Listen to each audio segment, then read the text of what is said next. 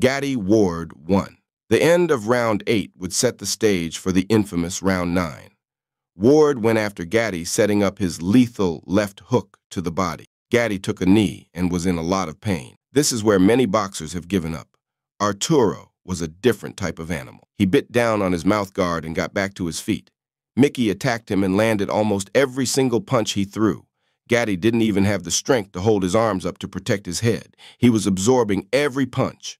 Ward threw the kitchen sink at Gatti and started to gas out himself. Gatti dug deep and fought back, unloading his own punches. Gatti was like a phoenix rising from the ashes. He started to batter Ward with hard punches. He backed Ward into the ropes. Ward was suddenly on the cusp of being taken out. Micky showed that he too has heart and got a second wind. He fought back and finished the round the same way it started. He was pummeling Gatti's head. The late Frank Cappuccino somehow let the two warriors continue to fight until the bell. This was one of the greatest rounds in boxing history. Ward would win by a close decision, but there were a lot of people who felt Gatti did enough to win. This was the beginning of a legendary trilogy.